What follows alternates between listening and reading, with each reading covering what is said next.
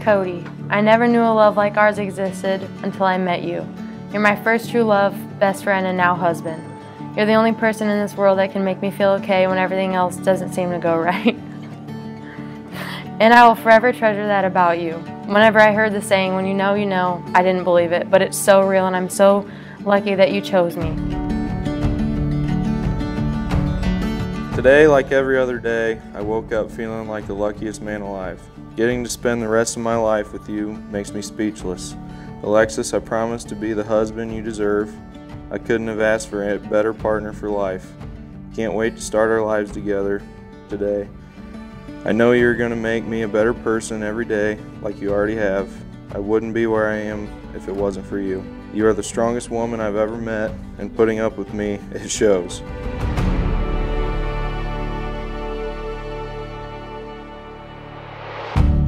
Cody, you have transformed me into a person that I never thought I could be by simply watching you and learning from the best person I've ever met. There aren't enough words to describe how lucky I feel that you picked me forever, but I hope in every life that we get, you choose me. It will forever be you and only you. I love you.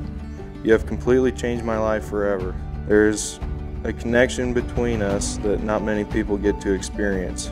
It didn't take very long to realize that I loved you, and the smartest thing I've ever done was ask you to marry me.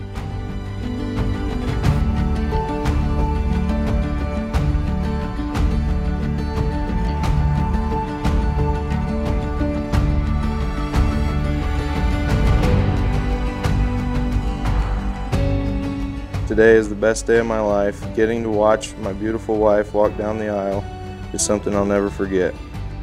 I love you more than anything, Alexis Bachelor.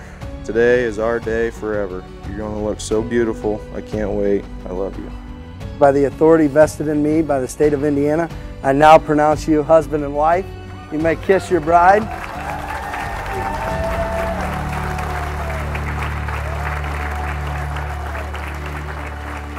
Family and friends, it's now my great pleasure to introduce to you for the first time, Mr. and Mrs. Cody Bachelor.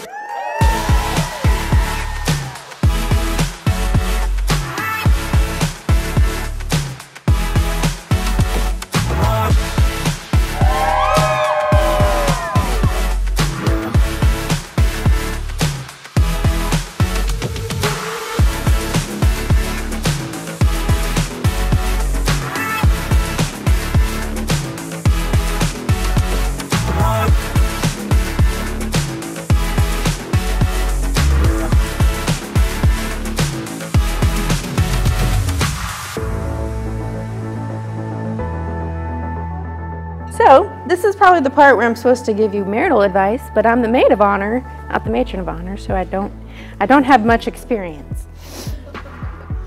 But I can promise you that I will always be Team Bachelor. I still remember the first day that we walked into Golf League, right? Walked up to the bar, and my irresponsible decision as an underage drinker convinced him to go up to the bar for a drink, right? And I remember to this day walking out and him saying, "That bartender really had a thing for me." And I'm like, get out of here, right? Get out of here.